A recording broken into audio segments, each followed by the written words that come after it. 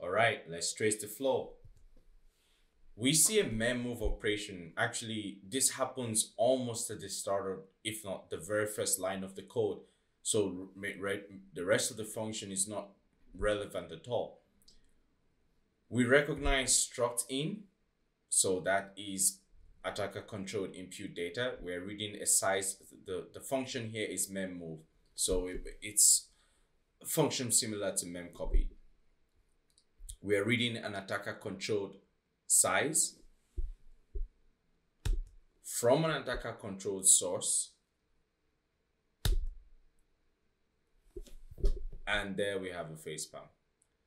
The size of the mem copy equivalent from the ACID source with no sanity checks whatsoever, and the very first thing in the kernel function.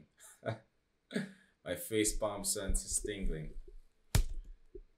What was the fix?